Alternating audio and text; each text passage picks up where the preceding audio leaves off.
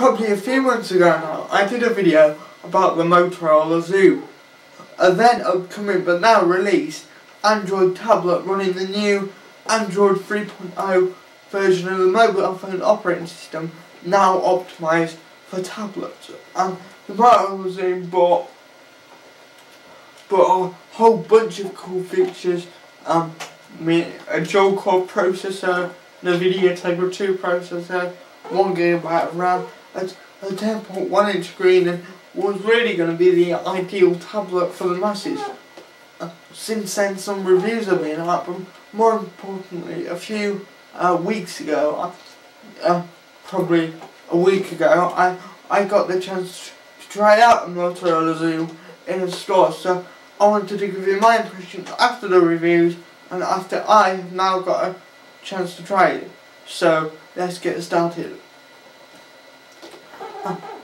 My first impression when I saw the Motorola XOOM was how big and bulky it was. It's got a 10.1 inch screen, and that being measured diagonal with a resolution of 1280 by 800. And one of my main issues with the iPad was that you get litter boxing when playing high def video because it's only a 4:3 aspect ratio screen. That being 4:3 obviously in comparison to 16:9 with a resolution of 1024 by 768 in comparison to 1280 by 800. And what that 1280 by 800 resolution means is that, in my opinion, what a tablet's good for, watching video and consuming media, the Motorola XOOM should in theory be better at. And this is something I found certainly in the short time that I had to play with it. Images certainly look very crisp. Colours aren't as vivid as they are on the iPad, but images do look very, very crisp. On the Chrome browser, in spite of what some people have been saying, I think you can see evidence of the dual-core chip, and I think it's very, very fast and very capable.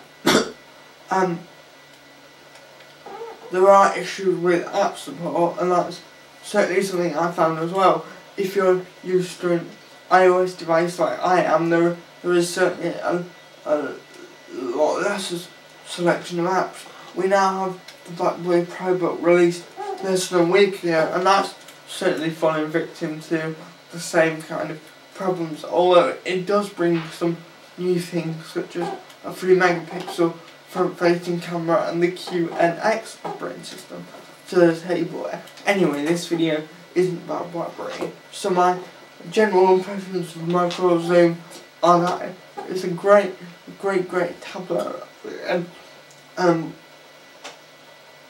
let me stress this was only after a few minutes of using the tablet in the store. I will not be buying it. If I buy another tablet, the chances are it's going to be the iPad 2, because, as I'll talk about in an upcoming video, I'm going to be going on some very long trips this summer, and I need the 2 extra hour battery life that the iPad offers over the Motorola XOOM. But if you're not someone who battery is a big concern for a new tablet device, I now certainly have a very different outlook on the Motorola XOOM than I did before it was announced. Anyway guys, what do you think about the Motorola XOOM? Have you got one? What do you think of it? I'm just really kind of interested to hear what you guys have to say on this. Anyway guys, leave your comments down below. My website address is down below as well. You can check that out for more kind of tech content. That's over at tom-virgin.com, which should be down there. Anyway guys, thanks for watching this video, and I'll see you in the next one. Bye bye.